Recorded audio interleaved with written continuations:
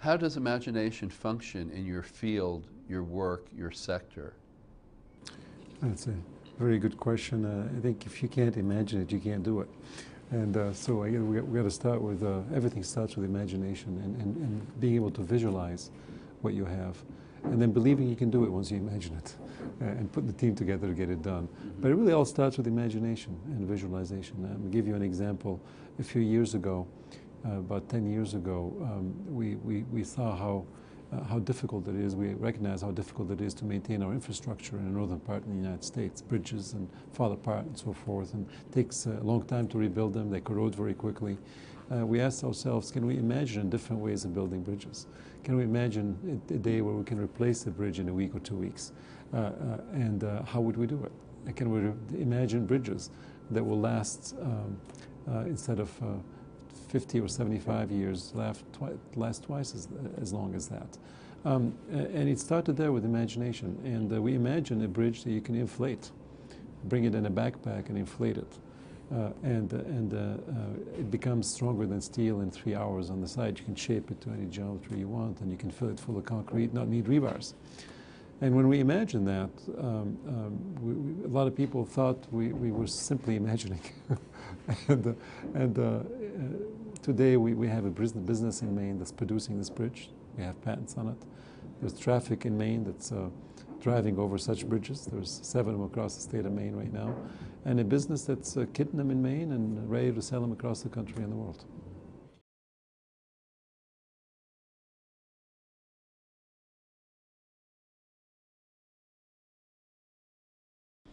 What will it take to foster these practices in Maine? Over the last year, we've taken it out to ourselves to become missionaries in schools across the state of Maine. We've gone to elementary schools and we've gone to high schools, where we have a team of us. I talked to you about imagining floating wind turbines. Okay, people used to tell me a couple of years ago, how could you ever float a wind turbine that's bigger than Washington Monument? What would happen when the perfect storm arrives? It's an all top over. It's not going to work. And we've proven all that wrong. We've proven it works. I've got videos to show you of prototypes we've built that actually survive many doomsday scenarios and perfect storms. But we've taken that to students. We go to elementary schools and go to classes and tell them, okay, we're going to now design a floating turbine. Here's the kit, and here's a little water bucket. You're going to make it in the next hour. And so it's really interesting. Students get very involved in this, and we started a competition across high schools for wind turbines in the state of Maine. We've ran it for 3 years right now, and this year we had 60 teams, 350 students from high schools across the state of Maine that came here just last week and competed in 2 competitions, one of them being designing and building a floating wind turbine that we placed in our pool at the university, created waves and created wind storms on them, and see which ones actually moved less under waves and winds. It was an amazing competition. The faculty got involved in schools, the students got involved in the schools. They went out and not only designed and learned and thought and imagined, but built some of the most innovative ideas of how to float a wind turbine. And it was the amount of imagination I saw across schools in the state was astounding. And we provided the winning students each with a $50,000 scholarship to come to the university and work in the center for the team. So this is the kind of ways, in many ways, to do that. Under the STEM programs, we're also we're working with the state right now to take ideas like this and embed them throughout the curricula.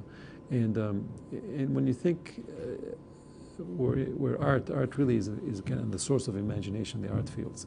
And engineers are less imaginative and more analytical. If we can somehow bring those 2 fields together, arts and engineering, in many ways, I think we can get more art being taught in the context of engineering, in essence. You know, you think of some of the best engineers in the world. We're also artists at heart. So maybe there's an opportunity for us here to take these examples of the floating wind turbine competition and many others and embed them across the schools and have both the arts students working with the engineers and others, or people interested in engineering, to to carry some of these ideas across. You got to really get people excited. You got to have imaginative ways of getting arts, if you wish, into the curriculum. And this may be one way to do so. Like some competitions like that, or certainly, you know, in the fields that we're working on, we are working very closely with the schools through these hands-on learning experiments, and I think creating a variety of these hands-on learning experiments that can be incorporated into the school curricula could be a way to bring imagination and ideas in a practical way forward.